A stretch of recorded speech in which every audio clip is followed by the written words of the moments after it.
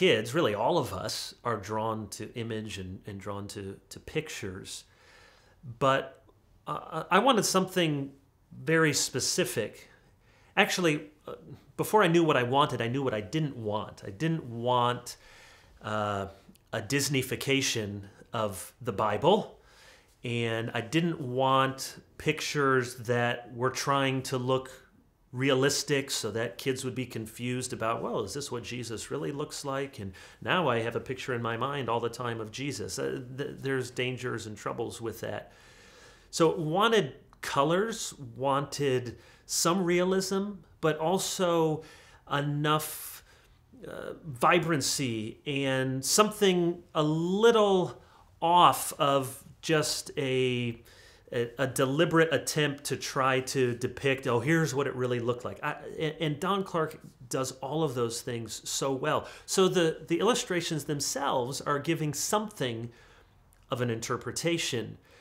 Deliberately, I wrote the chapters first so Don could see where I was going with the story, what the themes and lessons were going to be, and then sort of draw the illustrations around that.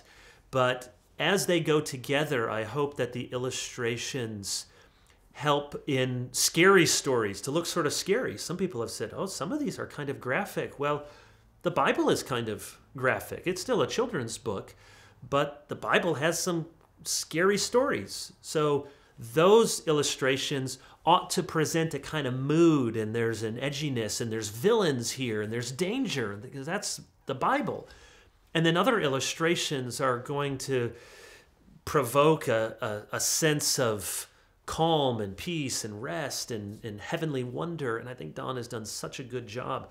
So it's not that every illustration, oh, what does that particular thing mean? But the total package is giving to each of those stories a kind of mood, a kind of feel to help us understand what that story is about and what it means and what we feel as we read through each story and learn what God wants to teach us.